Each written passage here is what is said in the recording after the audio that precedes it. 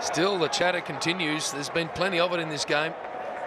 Shane Watson and Joe Root going at it there. Not sure over what.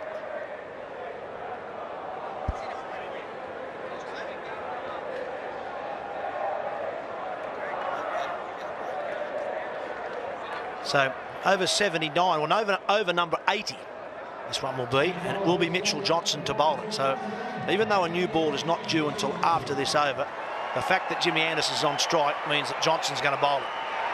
And the fact that Johnson's going around the wicket, this could be nasty. And Jimmy Anderson knows it. There's a few words being exchanged between him and George Bailey. And Michael Clarke striding up. And the umpires are getting involved, so it's on at the middle of the over at the moment.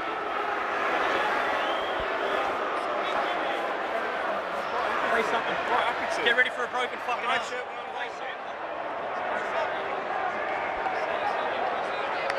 Clarke, give him a set of handbags. It's all getting a little bit nasty, isn't it, towards the end here? There's probably no need from either side's point of view, really. Australia 388 in front. Jimmy Anderson's not happy about some things that have been said. I don't know if it's from Johnson or from George Bailey, but he was certainly exchanging words with Bailey. I wouldn't say so much if I were George Bailey.